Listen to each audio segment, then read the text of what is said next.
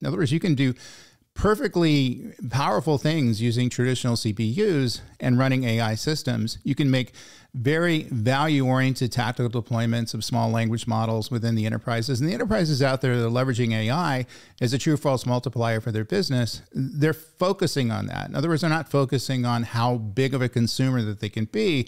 They're focused on how they can bring the most value back to the business based on the use of AI.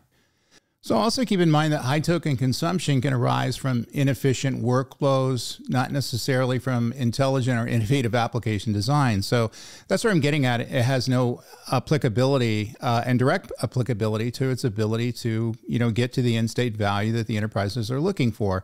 And it could kind of go to an issue. In other words, if you guys are consuming that many tokens in this short amount of time, there could be some problems with the efficiencies of your architecture, how people are developing these systems, things like that. You got to take a look at that stuff because I'm seeing a lot of inefficiencies out there as people are very lazy in how they're deploying these systems. So usage-based awards incentivizes resource-heavy operations, which may contradict sustainability or responsible AI adoption. In other words, the same companies that are touting the amount of tokens they're using and getting awards for it from OpenAI, for example, are the same ones who are focused on sustainability and the responsible use of computing and the ability to be good stewards of the planet, that kind of stuff. This isn't that kind of a show. I'm not getting political here.